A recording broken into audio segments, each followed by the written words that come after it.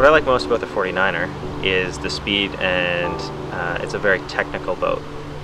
So it requires a lot of thought into how you rig it.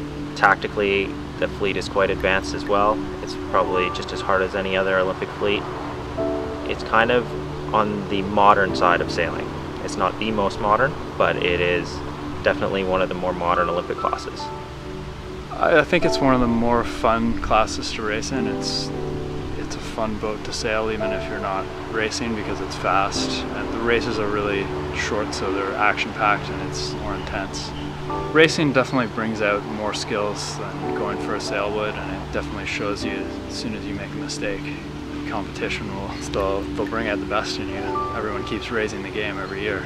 In terms of being competitive, just trying to improve gradually and waiting for a chance to beat everyone across the line. I'm Hunter Lowden. I'm Gordon Cook. I'm sailing for Canada in the 2012 Olympic Games.